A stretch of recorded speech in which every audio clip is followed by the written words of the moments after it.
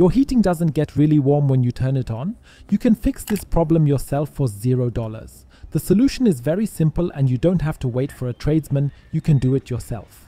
This often happens after a long period of not using the heating. When you want to use it again for the first time, it simply won't heat up. To do this, go to the thermostat and switch it to the highest setting. For me, that's level 5. Once we've done that, we can now loosen this nut at the back here. The best way to do this is to grab a pair of water pump pliers. Use them to carefully turn the whole thing to the left until the nut has loosened. Now you can unscrew the rest by hand until you have the thermostat itself in your hand. Now we want to get to this little pin here, because when you normally turn on your heating, this pin is pushed inwards. This opens the flow and water flows into your radiator to make it warm.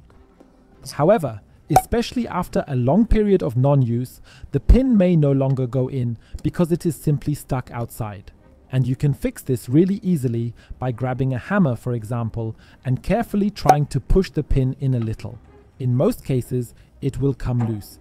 If that doesn't work, you can also use the hammer to gently tap the outside a little, but don't do it too hard so that you don't damage anything.